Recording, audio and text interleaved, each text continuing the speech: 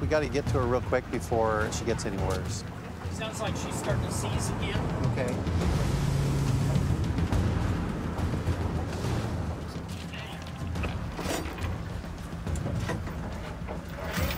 The plan is we're going to have to get her in the boat.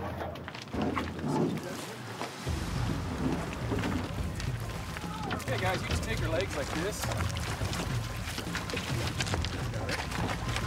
Watch it that side with that hook there. We go ahead and go right to the front of the boat down, so right here. That. Here, yep.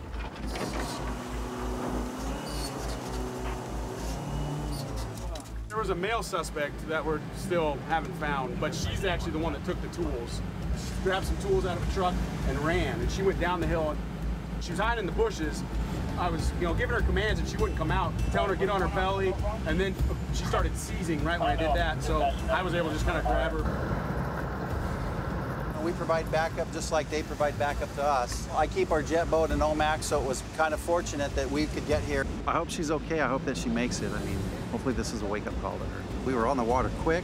We got her on the front of the boat and really didn't waste any time. Got her to the other shore. This person was just arrested last night.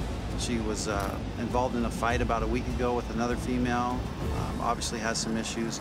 All that stuff really doesn't matter because once her life was in danger, we adapted to that condition, and all of the officers did a great job in getting her the aid she needed at the time.